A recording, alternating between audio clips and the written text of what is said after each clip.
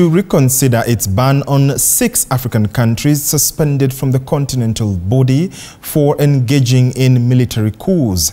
The diplomats, among them the Principal Secretary at the Ministry of Foreign Affairs, Dr. Korir Sing'oei, who represented Prime Cabinet Secretary and Foreign Affairs CS Musalia Mudavadi, said there is need for engagement on the issue as majority of the continent youth want to live in democracies.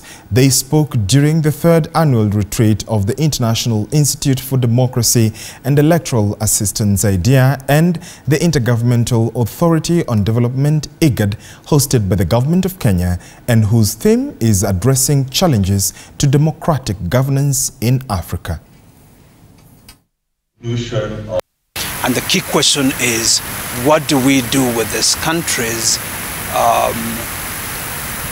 What do we do to ensure that we bring them back to the African Union fold? Because when a coup has taken place, under the AU law, these countries are essentially suspended from operations.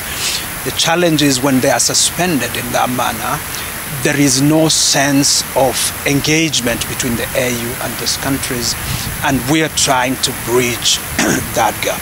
You know, in our region, countries like Sudan, South Sudan, in the West Africa, Burkina Faso, Mali, Gabon, these are all the countries which continue to experience various forms of unconstitutional changes of government or ethnic conflict or military conflicts. Some countries are suffering from really the massive effect of extremism and violent extremism. So what we are talking about earlier is that 70% of Africans, particularly the youth, who form the bulk of the African population, would like to live in democracies. We see Africa as a continent of opportunity, the continent of the future. When we look at your continent, we see a young, self-assured and increasingly well-connected population that is eager to apply its talents and develop its leadership to find solutions to Africa's challenges.